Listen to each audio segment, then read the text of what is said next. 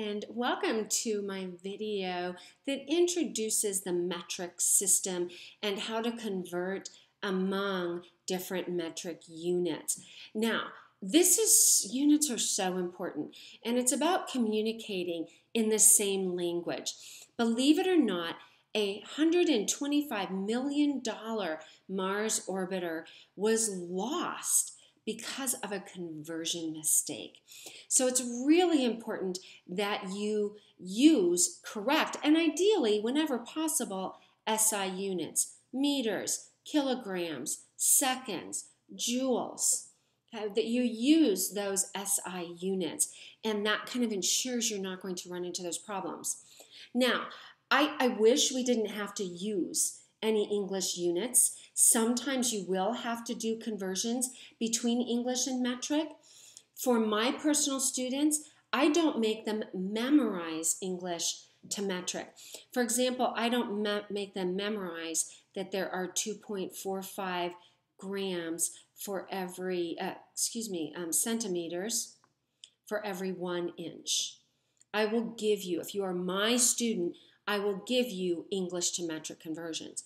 What you must memorize are the most common metric prefixes that are used not only in chemistry, but also in common language now because of computer language.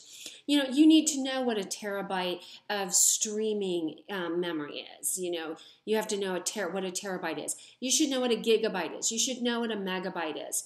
I think those are really, really important. Or pixels when you're talking about quality of images on a TV or something like that. And that's why I've included those. Chemistry, and honestly, I like to use a capital K for kilo. Some books haven't kind of jumped on that bandwagon yet, but I think it's more appropriate that the bigger units, you're going to use a capital, and the smaller units, a centimeter is very tiny compared to a meter, we use a lowercase. So if you're one of my students, you need to know all of these. So a pico of anything. It could be a picosecond, a picometer.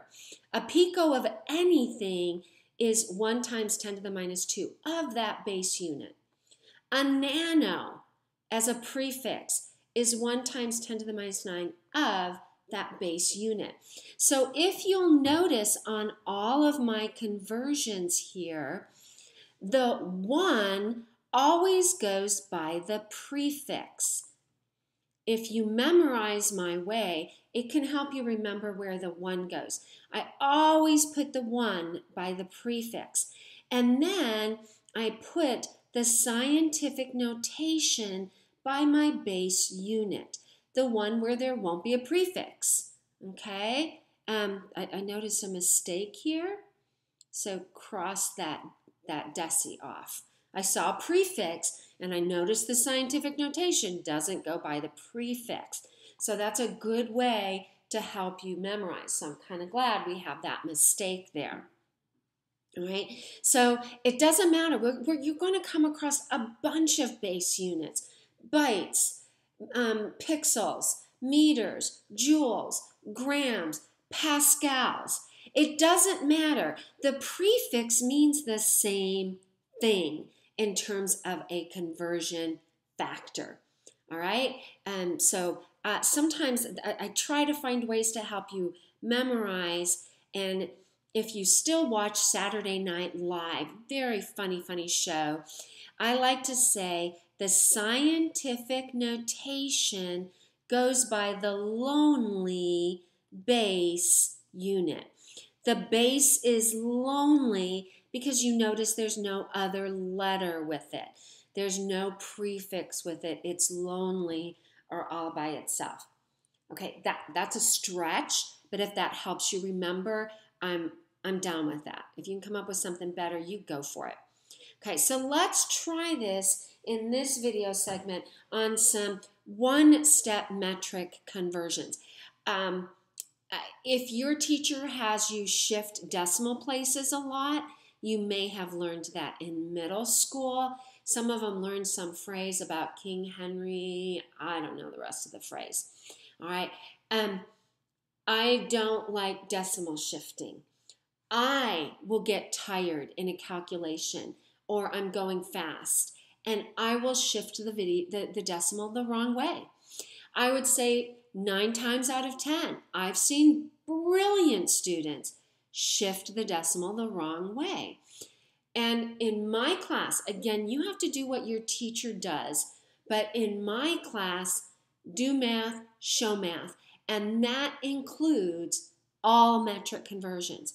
I don't do any decimal shifting, all right? Sometimes in an AP or IB class, you don't have to worry about it. You wouldn't have to show that work, but sometimes you would. You don't know how the points are going to be distributed. So don't be a decimal shifter, all right? Set up your math. Be careful. Do math, show math, all right? So one-step metric conversion is going to be between prefix and a base unit.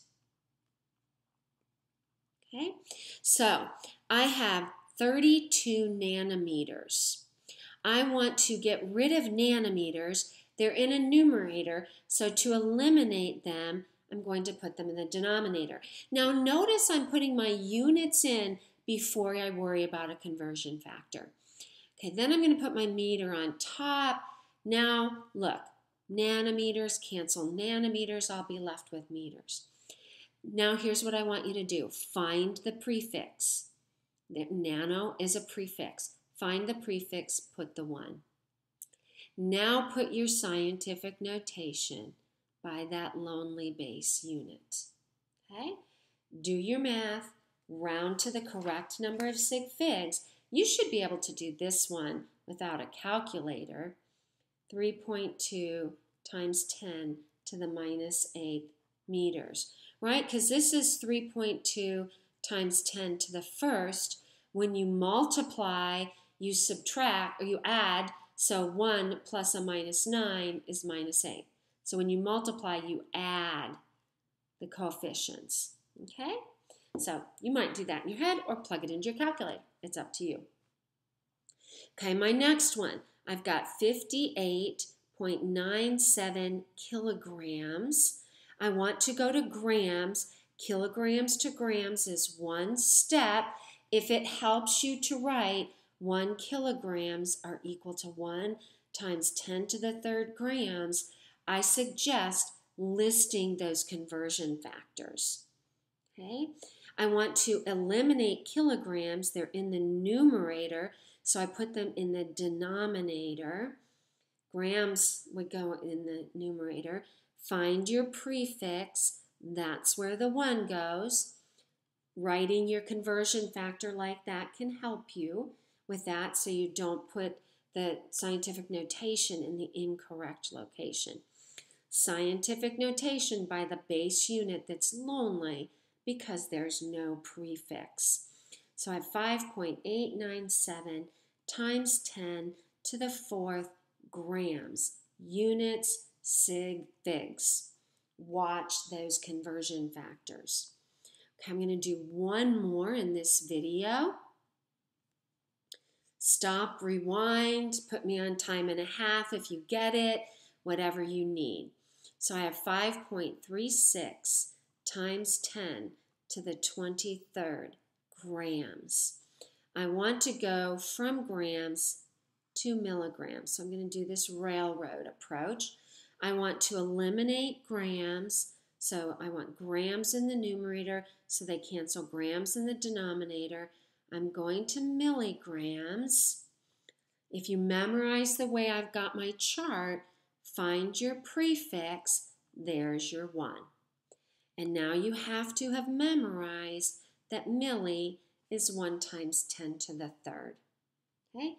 And you would get for your final answer 5.36 times 10 to the minus 20 milligrams.